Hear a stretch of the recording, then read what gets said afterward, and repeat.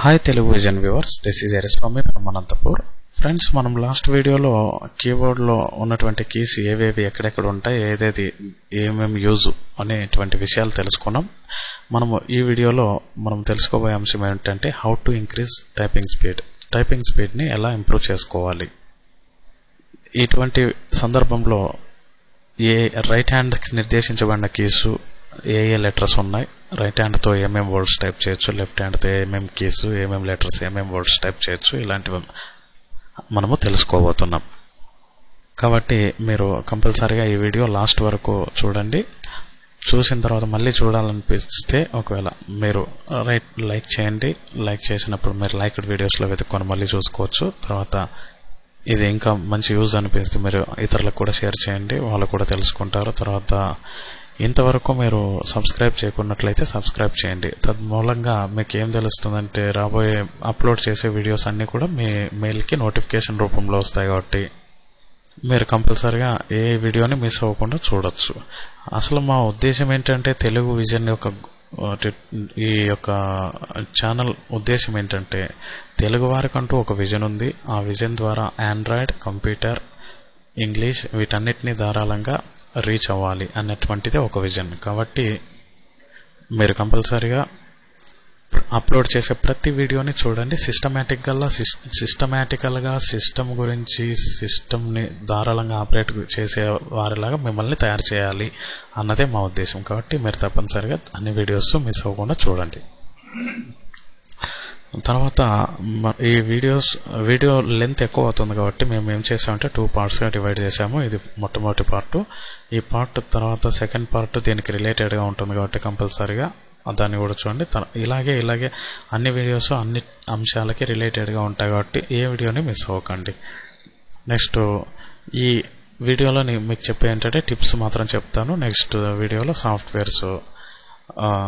Software పైన typing చేస్తూ మీకు చూపిస్తాను. ఈ వీడియో చూసిన తర్వాత మీరు కామెంట్ కూడా చేయండి. నెక్స్ట్ టైం మేము సాఫ్ట్వేర్ మీద చూపించేటప్పుడు సాఫ్ట్వేర్ కూడా మీకు షేర్ చేయాలంటే మీరు ఒకసారి కామెంట్లో మీ యొక్క అభిప్రాయాన్ని చెప్పండి. తర్వాత ఇప్పుడు మనం మొదలు పెడదాం ఈ టైపింగ్ స్పీడ్ యొక్క టిప్స్ని. నెంబర్ 1, పొజిషన్ మనం బాగా చూసుకోవాలి. మనం ఒకవైపు కీబోర్డ్ ఒకవైపు ఉండకుండా, మనం ఎలాగో అలసిపోయినట్లు కూర్చోకుండా, ఏదో విషయం పైన ధ్యాస పెట్టి ఉండుకోకున్నట్లుగా కరెక్ట్గా బాగా కూర్చొని నిటారుగా కూర్చొని మన కీబోర్డ్ని మన చేతులు పైకి ఎత్తి పెట్టేటువంటి పై భాగంలో పెట్టుకోకుండా కిందనే చేతులుండి, చేతులకు మళ్ళీ సపరేట్గా మనము బలము ఎత్తడానికి ఉపయోగించుకోకుండా వేళ్ళను మాత్రమే కదిలించేటువంటి అంత ఈజీగా ఉండనట్లుగా మనము కీబోర్డ్ని పెట్టుకోవాలి. దీనికి ఉదాహరణ ఏమంటే కంప్యూటర్ టేబుల్కి కింద కీబోర్డ్ పెట్టడానికి ఒక డ్రా పెట్టింటారు. సో అటువంటి పొజిషన్లో మనం పెట్టుకోవచ్చు, లేదా మన ఒళ్ళో అయినా పెట్టుకోవచ్చు. ఓకే, ఎనీహౌ ఈ ఫస్ట్ నెంబర్ 1 అయిపోయింది, ఇది పొజిషన్. నెంబర్ 2 వచ్చేసి ఫింగర్ అనేది చాలా ఇంపార్టెంట్. ఎందుకంటే మనము ఈ కీబోర్డ్లో ఫింగర్ మూమెంట్ బాగా లేకుంటే అంత ఫాస్ట్గా టైప్ చేయలేము. ఈ కాలంలో కాంపిటేటివ్ ఎగ్జామ్స్లోనూ ఇంకా మరి ఇతరత్ర విషయాల్లో మనకి అడుగుతూ ఉన్నారు చాలా చోట్ల. పర్ మినిట్ 70 to 80 words వరకు టైప్ చేసే వాళ్ళు కావాలి అని.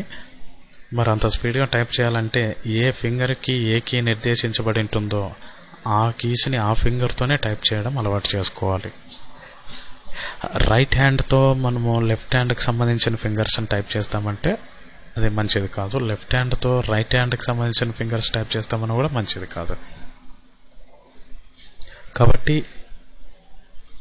ఫింగర్ మూమెంట్ ఎలా ఉండాలి అంటే మనము ఎఫ్ అండ్ జే పైన 2 చేతి చూపుడు వేళ్ళు పెట్టుకోవాలి. ఎఫ్ పైన లెఫ్ట్ హ్యాండ్ చూపుడు వేలు, జే పైన రైట్ హ్యాండ్ చూపుడు వేలు.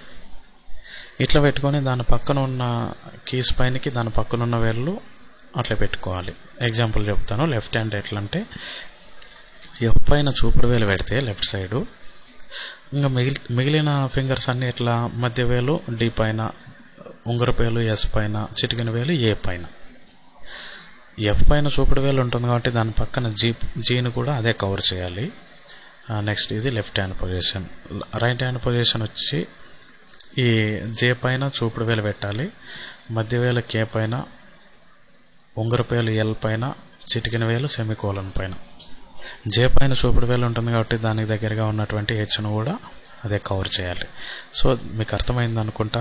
2 భాగాలుగా ఈ కీబోర్డ్ని రైట్ హ్యాండ్ లెఫ్ట్ హ్యాండ్ బార్డర్స్గా మనం డివైడ్ చేస్తున్నాం. జీ నుంచి లెఫ్ట్ సైడ్కి లెఫ్ట్ హ్యాండ్, హెచ్ నుంచి రైట్ సైడ్కి రైట్ హ్యాండ్.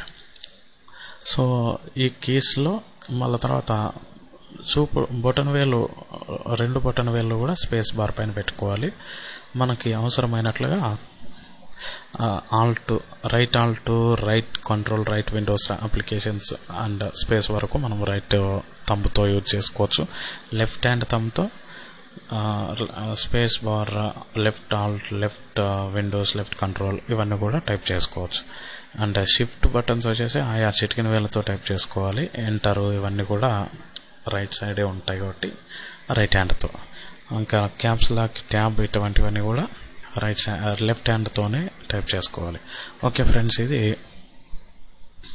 ముఖ్యంగా మీరు ఏ వర్డ్స్ టైప్ చేసినా కూడా వర్డ్ పూర్తయిన వెంటనే ఈ పొజిషన్కి వచ్చేయాలి. ఈ పొజిషన్ చెప్పాను కదా, ASDF G and semicolon LKJ H ఇటు వరకు, అంటే జే సెమికోలన్ LKJ అవి మన ఫింగర్స్ విస్తరించి ఉండాలి.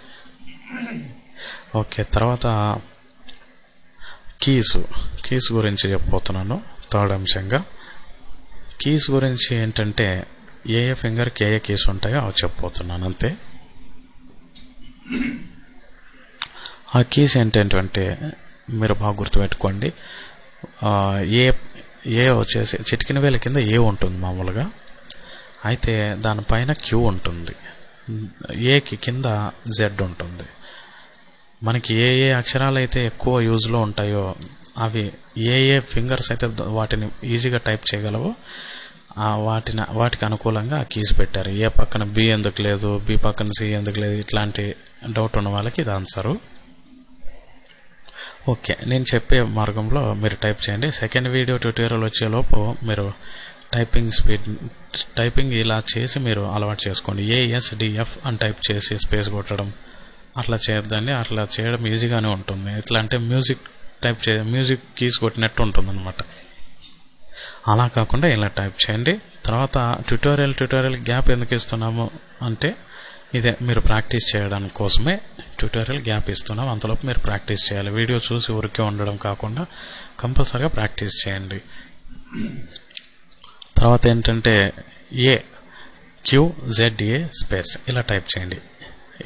వీటికి వేరే వేల్లో జోక్యం చేయొద్దండి. స్పేస్ వచ్చినప్పుడల్లా థంబ్ ఫింగర్ యూజ్ చేయండి. ఓకే, AQZA స్పేస్ చూపుడు అది చిటికిన వేలకి. ఇంకా ఉంగరపు వేలకి లెఫ్ట్ సైడ్ ఉంగరపు వేలకి SWXS స్పేస్, మధ్య వేలకి DECD స్పేస్, చూపుడు వేలకి FRVF స్పేస్. ఇంకా కొంత పక్కనే ఉంటుంది కాబట్టి జీని కూడా కవర్ చేయాలన్నాం కదా, దానిపైన దాని కింద కూడా చూపుడు వేలే, అది GTBG స్పేస్. ఇక రైట్ హ్యాండ్తో చెప్తాను. రైట్ హ్యాండ్ చిటికెన వేల్ కింద సెమికోలన్ ఉంటుంది, దానిపైన P, సెమికోలన్ కింద స్లాష్. సో ఇప్పుడు చెప్తున్నాను, సెమికోలన్ P/సెమికోలన్ స్పేస్. అంటే మీరు గమనించాలి, ప్రతి ఫింగర్ కూడా పొజిషన్కి వచ్చేస్తుంది లాస్ట్ టైప్ చేసిన లెటర్కి. ఓకే, రెండవది ఉంగరపేలకి, కుడివైపు ఉంగరపేలకి LO స్పేస్, మధ్య వేలకి KI, K స్పేస్, చూపుడు వేలకి JUMJ స్పేస్, అదే చూపుడు వేలకి HYNH స్పేస్. ఇవి ఇలా టైప్ చేయండి. నంబర్స్ పైన ఉంటాయి కదా, వాటిని కూడా దానికి అనుకూలంగానే ఆయా ఫింగర్కి అనుకూలంగానే ఉంటాయి. అవి కూడా మీరు అలాగే టైప్ చేసుకోండి. ఒకవేళ నంబర్స్ ఇబ్బంది అనుకుంటే రైట్ సైడ్ నమ్ ప్యాడ్ ఉంటుంది కదా, ఆ నమ్ ప్యాడ్ లాక్ ఆన్ చేసుకొని ఆ నంబర్స్ని యూజ్ చేసుకోండి. ఓకే, తర్వాత లెఫ్ట్ హ్యాండ్తో టైప్ చేసే వర్డ్స్ ఏమేమి ఉంటాయంటే ADD యాడ్. దీంట్లో ఏమైనా రైట్ హ్యాండ్ జోక్యం ఉందా? లేదు. ADD space, add space, was space, sad, taste, ARER, rat, dad, and then water, ఇట్లాంటి వర్డ్స్ అన్నీ కూడా మనము చూడొచ్చు. దీన్ని బట్టి మనము లెఫ్ట్ హ్యాండ్తోనే చేసే వర్డ్స్ అనమాట. అవి లెఫ్ట్ హ్యాండ్తోనే చేయాలి. అండ్ దెన్ రైట్ హ్యాండ్తో jump, pop, kilo and hop, mummy, ఇట్లాంటి వర్డ్స్ రైట్ హ్యాండ్తో వస్తాయి అనమాట. సో ఫ్రెండ్స్, మాకు వర్డ్స్ అండ్ లెటర్స్ చెప్పాను కదా, మరి ఇంకొక సెంటెన్స్ చెప్తాను. ఈ సెంటెన్స్ కూడా టైప్ చేయడం ప్రాక్టీస్ చేయండి.